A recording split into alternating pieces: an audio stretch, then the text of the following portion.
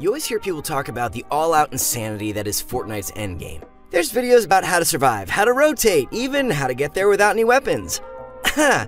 Guilty. But yeah, there's not as many videos that discuss how to get to endgame in the first place. In any battle royale game, the early game is vital. It's the time where you generally have the most freedom to set yourself up for the win. In your typical solo Fortnite match, around 75% of the lobby usually dies before the first circle even closes. In most competitive lobbies, that number is still above 50%. While dying early is sometimes inevitable, loot randomness has always been an issue in the early game. But with Season 9 weapon changes, it's now an even bigger problem than ever. It's become a bit more difficult lately to gather an effective loadout. We'll get into the reasons why later, but just know this for now. In Season 9, it's worth it to spend more time looting so that you can get a proper kit.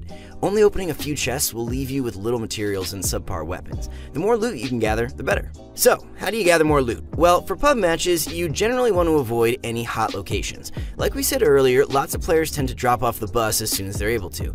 That, or they choose nearby points of interest that are commonly overpopulated. Areas like Paradise Palms, Pleasant Park, or Mega Mall, the Lagoon, or Dusty Divot. Or if you enjoy using a baller for mobility, then locations that have them might end up suiting you better. If you're not concerned about those aspects, the most important thing to worry about is having a sizable amount of loot at the location.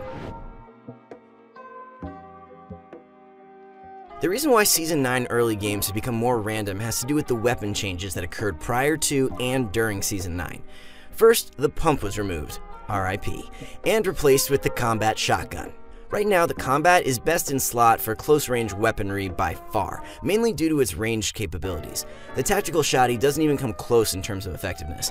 In terms of strength, the combat is arguably as good as the pump shotgun, but previously, the chance of finding a pump was 3 to 4 times higher than that of finding a combat in Season 9. Chests and hoping it has a good item in it, there are 2 other ways that you can consistently get better weapons, like the combat early on. First would be vending machines. For each rarity of vending machine available, the combat has a chance of being inside. The second, and probably easiest way to find a combat shotgun in Season 9 would be in the hotspots.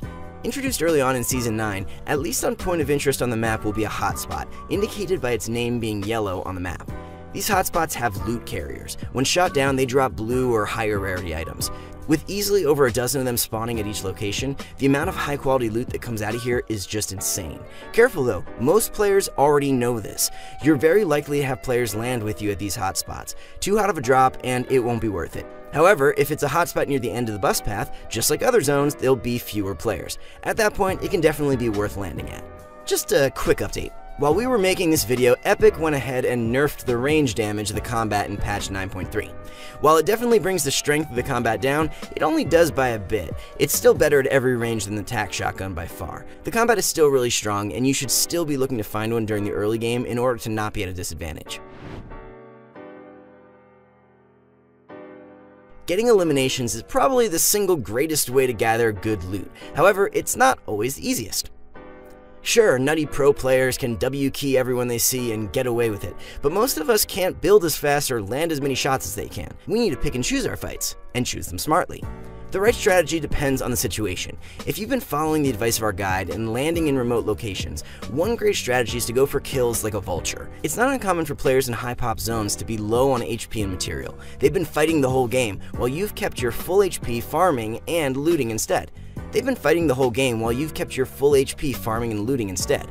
So if you manage to get a head start in your rotation, drop in on nearby locations to fight any weak remaining players. That way you can swoop in, get the easy kill, and nab all the good loot they've fought for. However, always make sure that you keep your storm's location in the back of your mind. Unless you've got over a full minute head start on the storm, you generally don't want to start fights until you reach the safe zone. Even when you're safe inside it, you're sometimes better off not initiating any fights. I mean, I'm with you, I also want to see some action, I want to eliminate some bots, but this cautious approach is due to other players likely rotating in as well. The chances of a third party interrupting the fight are much higher. If you know somebody's near you, like at your landing spot, getting the drop on them can often be the deciding factor on you winning that fight. When landing at the start of the game, look around the surroundings to see if any opponents land with you. If you're able to, pay attention to the specific spot they land as well. You can then use that knowledge to roughly figure out when and where they'll rotate. Once your kit is good enough, you can look for the kill. When you're on the hunt, utilize what high ground is available to you, like rooftops. This will help you scout out opponents easier, and also gives you a startling high ground advantage should a fight occur. If you're able to connect a few rifle shots before they spot you, you've put yourself at a great advantage for winning the fight. If you miss, no real harm gets done, since they can't retaliate easily while you hold high ground. Of course, if you get contested and would rather not fight, you can always slink away. There's nothing wrong with leaving a POI early if you didn't get adequate loot or don't feel like fighting. You can use that time to loot around any surrounding areas, gather more mats, or get a head start on rotating to the safe zone. Here are a few tips for fighting indoors, like for when a player contests your house. First and foremost, find a weapon. Hit what mats you can in the form of furniture or whatever else is available. Then find some cover where the approaching angle is on your right side. For instance, if there are some stairs in the house, you can hold them so that you can see all approaching players without having to peek yourself.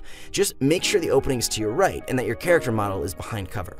We talked about the advantages of peeking to the right instead of left before, but to reiterate again, you have more visibility and you can shoot sooner. This way, you can surprise your opponent and make sure you get your shot in first. One thing a lot of players forget is that they're able to build indoors. You won't be able to ramp rush or crank 90s or anything, but you should still be placing when you can. If you haven't found a good weapon yet and you're not ready to fight, place floors, walls, stairs, and cones behind you to slow your opponent down. You'll also be alerted to their position when they go to break through your build. This is why it's important to be farming mats as soon as you can. Being able to place builds versus a W keyer with a better weapon can end up turning the fight in your favor. It also gives you the chance to go for edit plays when they might not be expecting it.